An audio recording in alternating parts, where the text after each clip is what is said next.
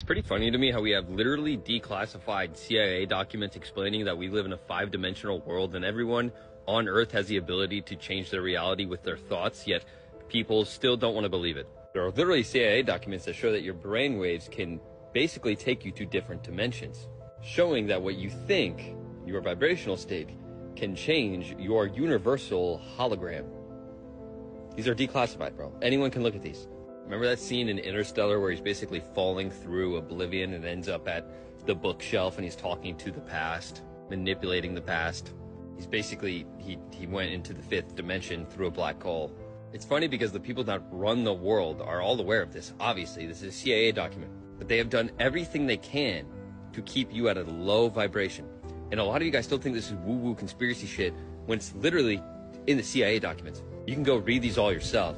They know that if everyone expressed more love, our entire reality would shift. Everything would change. Know that when people love each other, are harmonious, they become too powerful, they unite. And the last thing they want is people that come together and start questioning things because their power is very fragile. If we all woke up to it, they wouldn't have it anymore, simply.